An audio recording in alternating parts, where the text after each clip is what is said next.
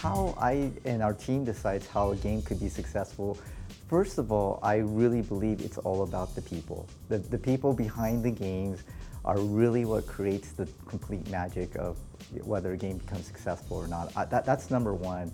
I think the second thing that is very, very important too in the process of all this is the fact that they're open to different ideas, because gaming is becoming so global now. It's not just games that are made here in Argentina or within LATAM, but now, we love to open the door up to places like Asia, even places in the Middle East, and places in even North America.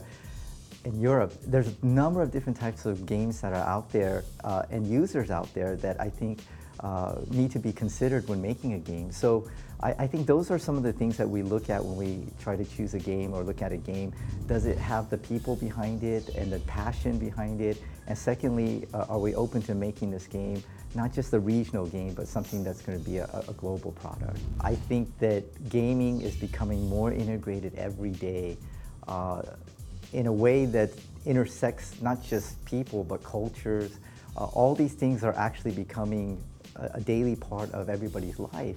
And gaming actually is a great media. It's a great vehicle where people can learn about each other, people can actually interact with each other, people can actually get to know one another. All these elements are there for gaming, and I think that's a tremendous thing, because you're really bringing people together through gaming.